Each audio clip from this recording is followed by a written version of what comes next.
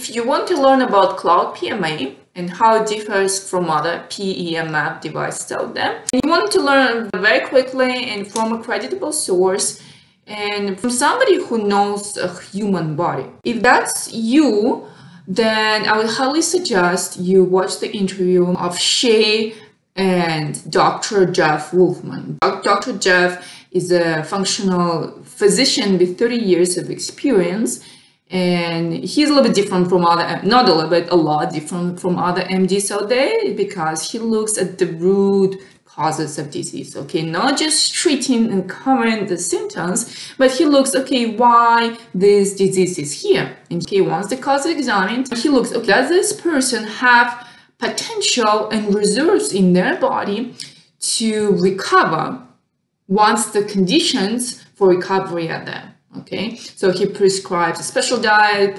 supplements, physical activities. And if it's not there, recovering energy in that patient, simply his treatments would not be successful.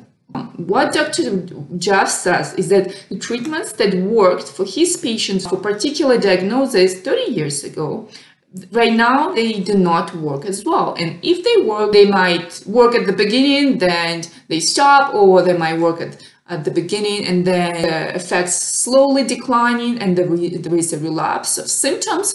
So this is somebody who knows the human body and who's been dealing with the changing dynamic of the human life in general in the last 30 years. So 30 years versus today, we have way more technology.